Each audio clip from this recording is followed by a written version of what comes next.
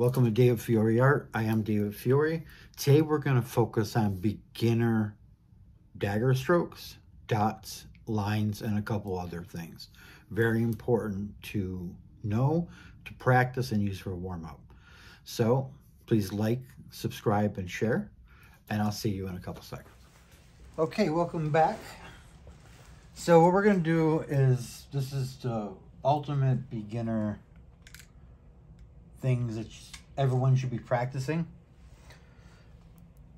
Lines, dots, figure eights, stuff like that. So the first one is you do a small dot, you get close to the paper. I'm going to do it on an angle. You're supposed to be straight on with the paper, but I want everybody to see. So you could do a small dot.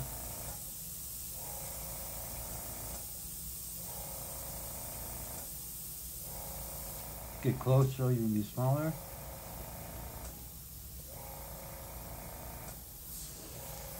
So I use my pinky and my ring finger to be a guide for me, especially if I'm running lines. Paint's always, air's always on, no matter what I'm doing. So it's paint on, paint off, but always leave the air on. So if I want to run a line and I want to keep it pretty close to the surface, I use my fingers for a guide. I just run it like that. But you notice my paint's up, my air is always on. That reduces tip dry when working with blacks or grays and paint that has a thicker pigment in it. And then, of course, the farther away you get from the paper, the thicker your line will be. So if we do my finger length away,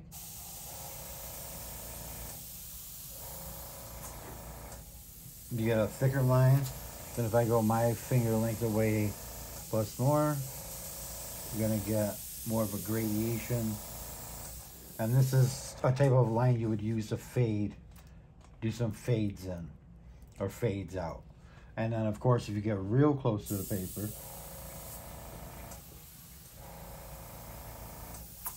you get a nice thin super line.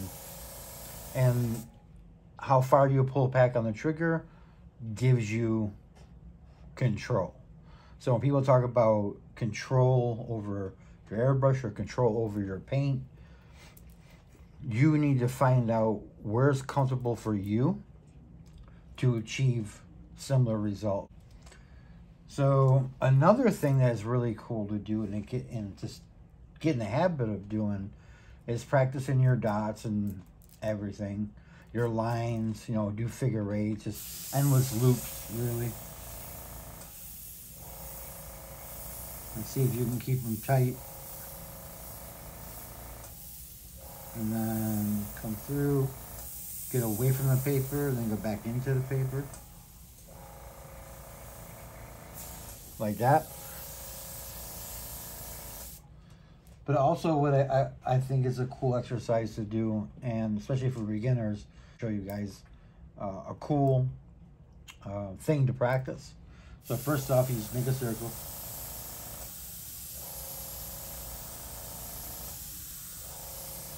Right? So inside this sphere, we want to do a smiley, have a smiley face, right? So you just come off here.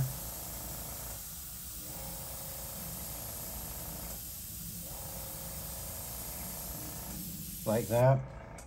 And now at the bottom here, we're just going to give it a little bit of a shadow.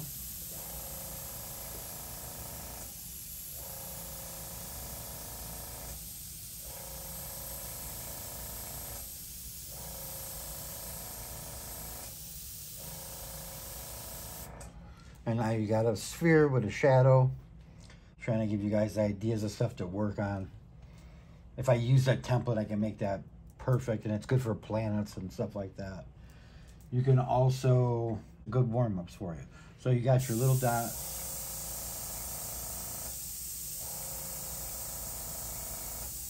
Just do a quick recap. Got your little dots, you got a little bit bigger dots.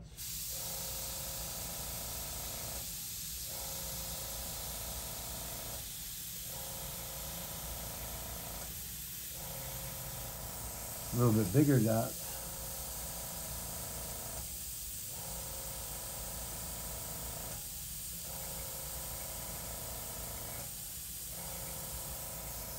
Right. And if I really wanted to do a heavy dot,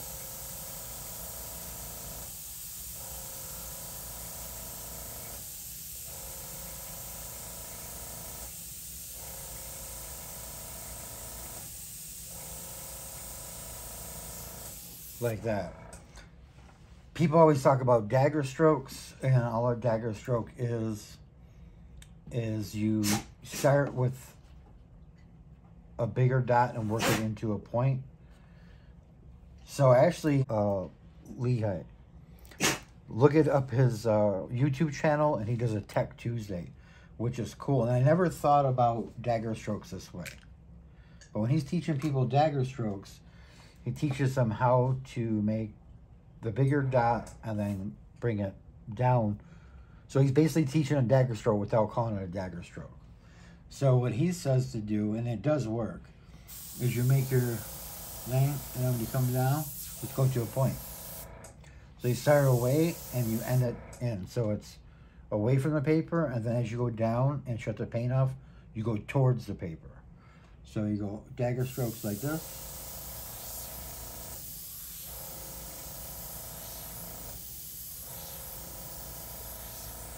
Like that. You can do them sideways.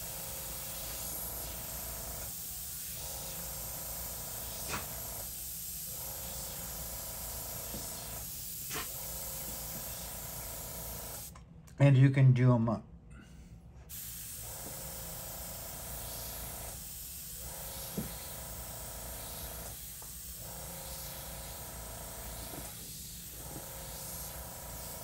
So where dagger strokes come into play is a lot of things that we airbrush have a dagger stroke in it, especially around teeth.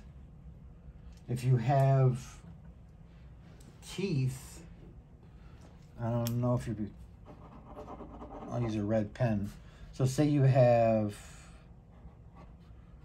I'm just gonna do chiclets. All right, so say you got a row of teeth, and we'll pretend these are really good teeth. So say you got a row of teeth, and then you have a top row of teeth.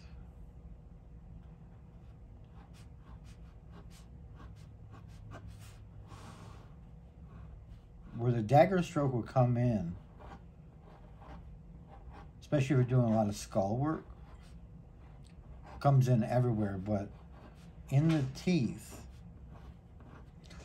there'll be dagger strokes defining the spaces in between the teeth.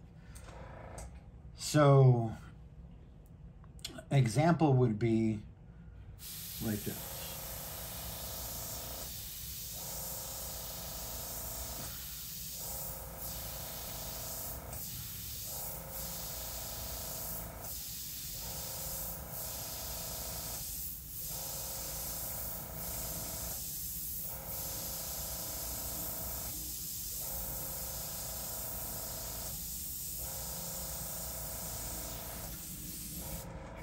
So it gives you the space in between the teeth. I'm not trying to get too technical, but it's basically just a dagger stroke, and we can make them hard.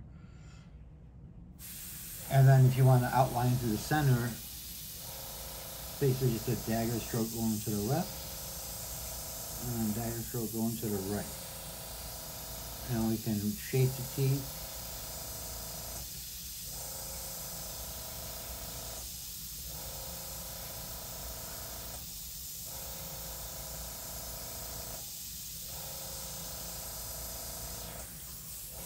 Like that. Now that you got the teeth shaped, you can throw in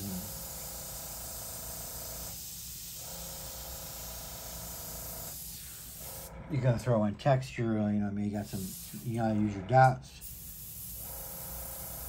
Maybe they got some rotting teeth.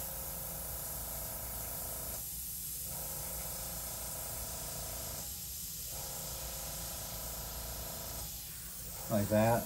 Maybe we use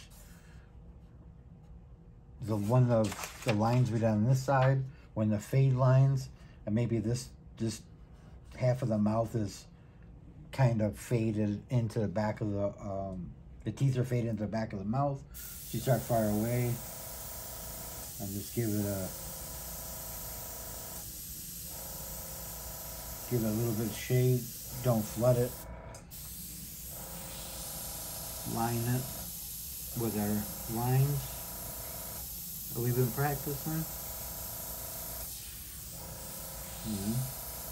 Start in the center, get that dagger stroke going down.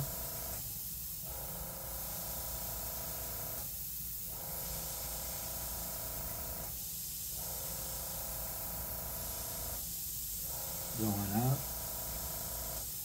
Really push them teeth forward because they're mostly white. And carve them out. So now you got the dagger strokes going down and up, and you got a little bit of fade. And basically all this works together for everything you do. And one of the coolest things I love to do, and it's good for everybody, is if you just make yourself a circle, you can have fun with it. Make yourself a circle, maybe put a big in there, give it a half like that. Kind of like an egg-shaped eyeball looking from the side. Maybe some little eye veins coming in it. Reinforce this a little bit. Make that black. But now since we kind of have an oblong shape, we can go around the top here, far away, give it a little bit of shade, and then shade from the back and out. So dark under here, and real soft as you come out. So now you kind of got like a, you know, cool eyeball that looks kind of 3D. But I would highly recommend doing this type of exercise. I'm going to change paper. Just start off real simple, and you do your dots.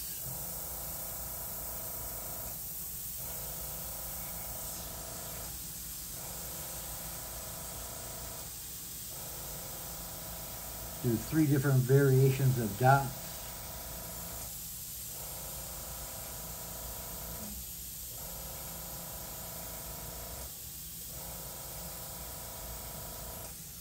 Practice your lines.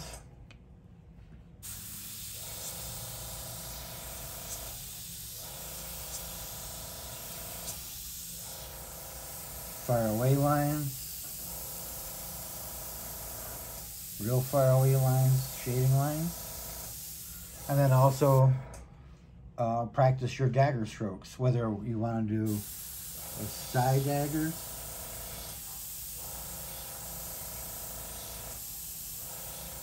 or you want to do daggers from top to bottom.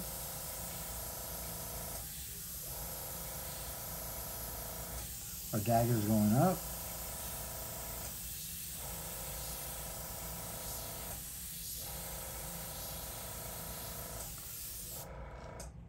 Fill up one piece of paper doing your dots, your lines, and your daggers. And then your hand will be warmed up. You'll be used to the gun by then, and you can get down and paint. If you want another one to do, it's pretty cool, is you can incorporate in here. I guess call it zigzag lines. I do curly cues until zigzags. So do these like a spring, and then run it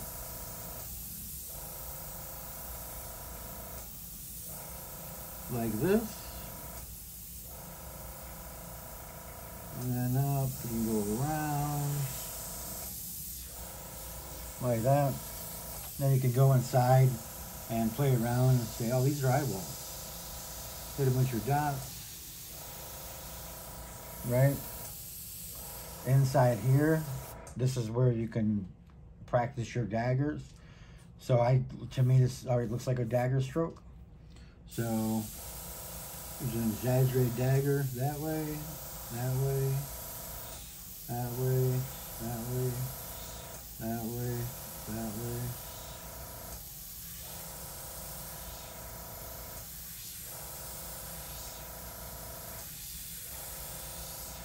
Like that. Kind of gives it a bubble effect. Kind of teach you a little bit shading. If you want to use a thick line to shade, so we got eyeballs, we got daggers going. Now I come around the side here and just leave some space in between the paper. And that way it gives you a rounded appearance. And that way you can work your way into shading and things of that nature. You go into a small little circle and just keep going the circles down.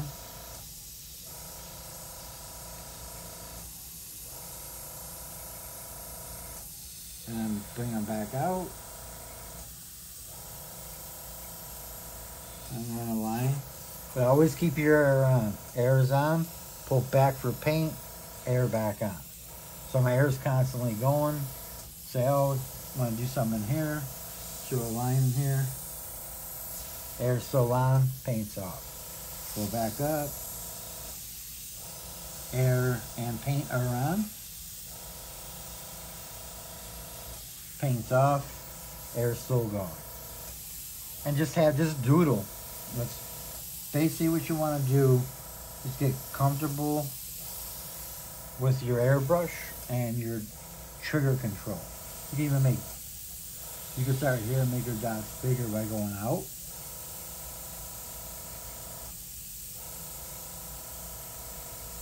Gives more coverage.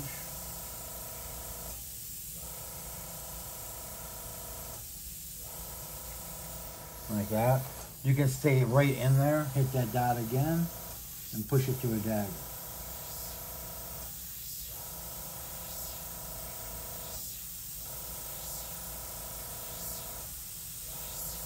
Like that. And that's it. So practice some spheres, try and get them 3D, have fun with them, turn them into an eyeball, practice daggers, pretend you're making teeth, and do your dagger strokes in between the teeth, so it gives a purpose to the gum. Like these ones right here, these were, if I was working on this and it was inside a mouth, the mouth ridge would be probably gum line, probably coming like right here. So I would start up into gum line and then dagger down.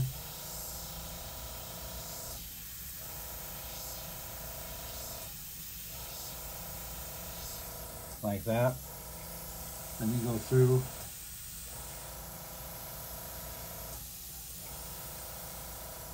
Cover a little bit up with the top tooth. Same thing on the bottom. Say you got a arch like that. Start right in the arch, give it a dagger.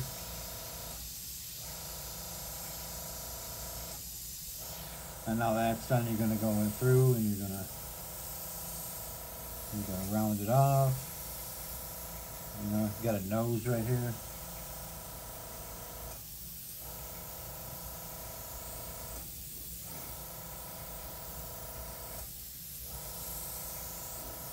Stuff like that. You just play around, have fun with it. Basically, doodle or draw. Try and draw or doodle with your airbrush until all this stuff becomes like second nature. Like I'm doing it quick and I want you guys out there to learn. But if I really had to get super serious with a line, say it's a close line,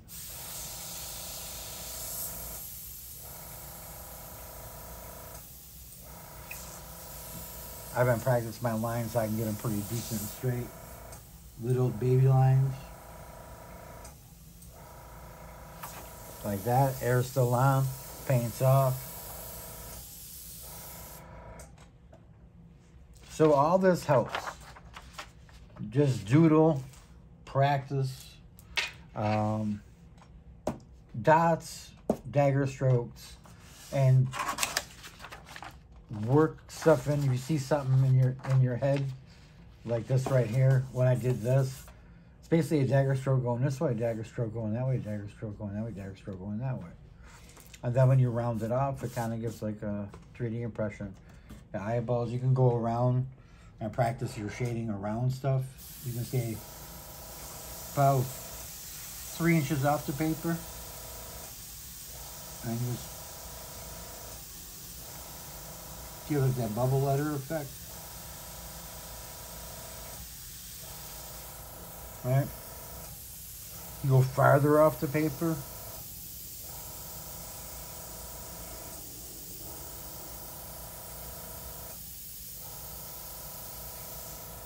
That's where shading comes in. But yeah, dots, lines,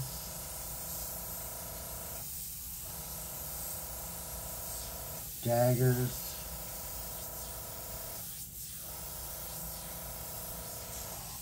dagger sideways.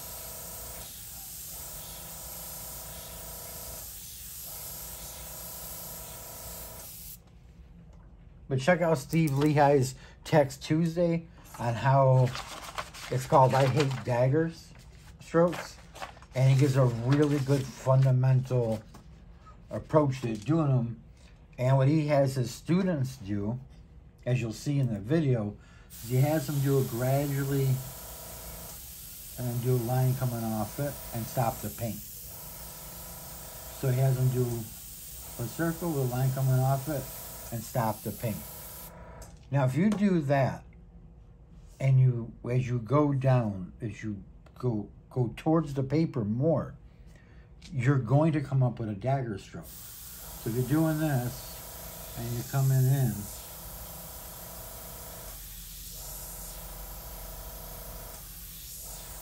it's hard for me to do them slow, but you get the idea. Okay, thank you very much for watching.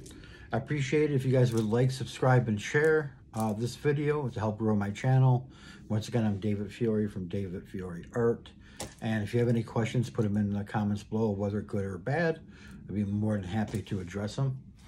See you in about a week and a half.